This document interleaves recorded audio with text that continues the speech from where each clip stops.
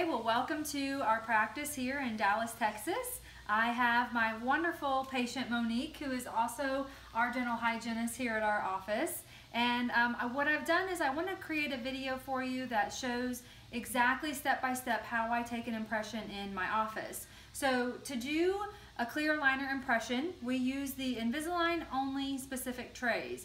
The reason that we use these trays, one is that this handle fits directly into their scanner, and the scanners can actually read through this plastic. So the very first step you're going to do with this tray is you're going to try it into your patient and make sure that it fits. A big no-no is having your patient dictate which tray size you're actually going to use, because we all know that our patients think that they are a child size and they actually are a large. So these trays are also heat moldable, so I can take a Bunsen burner, I can warm this up in hot water. I can also carve on it with an acrylic burr if I need to for any tori that might be present. So what I'm going to do is we're going to walk over and we're going to try this tray in to Monique. And you always do everything from behind your patient. So I'm going to retract her lip with one finger and take my tray and slide it in the other side. We're going to go all the way back and then raise this tray up. Now you can see that that fits very comfortably in Monique's mouth. I have plenty of room here. It's not sticking out too far and it's not scraping the front of her teeth. So I have a nice fit. Her molars back in the back are not hanging outside of the tray. That's one thing you want to be careful of, is that you don't want teeth back here. You want that tray to be long enough so that you're going to get a full coverage on those terminal molars. So we've tried in our upper, and now we're going to try in our lower tray. And again, I'm going to retract with one finger on one side, retract with the other, and we're going to try that tray in. Now, my patient is still staying open. I'm not having her bite down, and that fits very comfortably for her. So we'll slide that tray back out.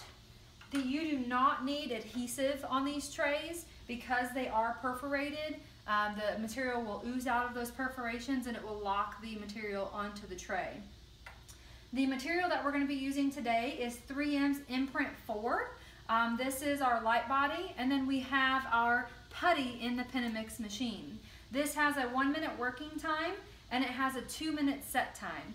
Always pay attention to those working times and set times. There's a reason that they have that there, and make sure that you're using that and setting a timer. So what we're going to do is we're going to go ahead and fill our tray, and I'll get this filled up, and then I'm going to show you exactly how to make your little trough for your light body impression material. So we do not want to start and stop our Penamix. We want to, once we've started it, we want to go ahead and fill the tray entirely.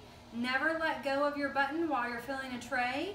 Even with a triple tray, you could, when you let go of the button, it actually retracts the two tubes that it's pushing down on, and so then it has to kind of start back over. So always keep your finger on that button and let it fill your tray.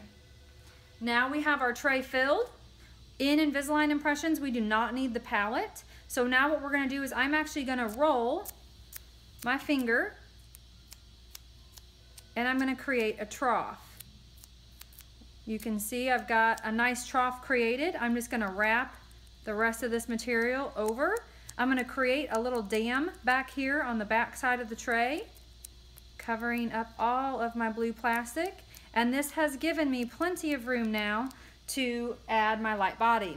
So now we're going to add the light body, bleed the tip. And while I'm filling, I want to roll my tray and let gravity take its toll on this impression material. Always keep that tip buried in the material so you do not get any air bubbles coming to the mouth. I'm going to retract with one finger, retract the tray, and for this we are going to go straight up. So I have an index finger on each premolar, push, push, push, and make sure that this lip is out and over. Then I can kind of massage my patient's cheek, get all of those little muscle frenums and tissue attachments in there. And now the patient is going to sit for 2 minutes because that is our set time. So I wanted you to take a look at my positioning and Monique's positioning as well. You'll see that her head is straight up.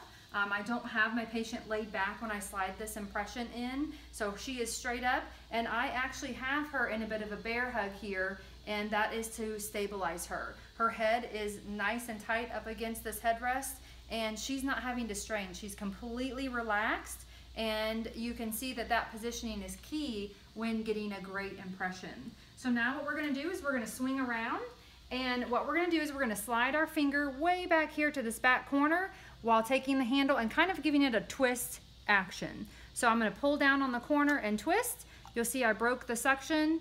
We'll take that tray out, and you can see here we have our impression.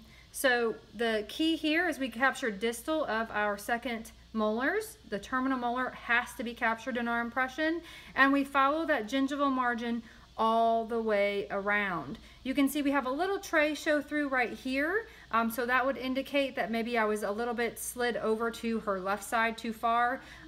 However, this is not going to affect the fit of our aligner because we can still see 2 to 3 millimeters past the gingival margin. So you want to trace the gingival margin around every single tooth and make sure that you've got that captured pristinely. We also want to see all occlusal anatomy and all of our incisal anatomy. So this is a great upper impression that would be accepted by Invisalign.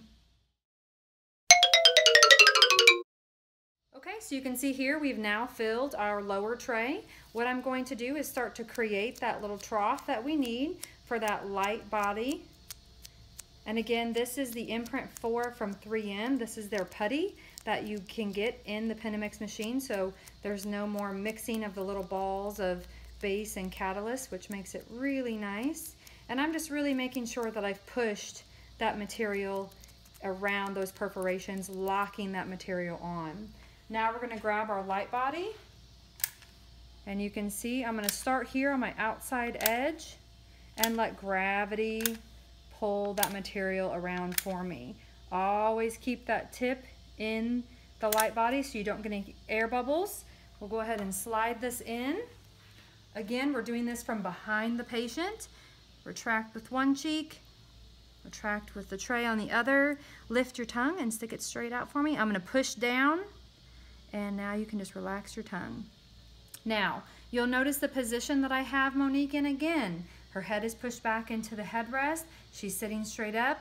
She's nice and relaxed, and I have complete control over her jaw. So my thumbs are holding a steady pressure on the premolar area of her tray, and my fingers are just rested comfortably right underneath her mandible. So at this point, if she needed to move, I would follow her, but that tray would not be dislodged in any way. So we will allow this to set for 2 minutes, and then we'll come back and see how it looks. Okay, so our timer has gone off. What we're going to do is we're going to come around to the front, and the same action, we're going to slide a finger back here on this back corner and do a twisting motion to lift this tray, while all the while pushing on that back corner.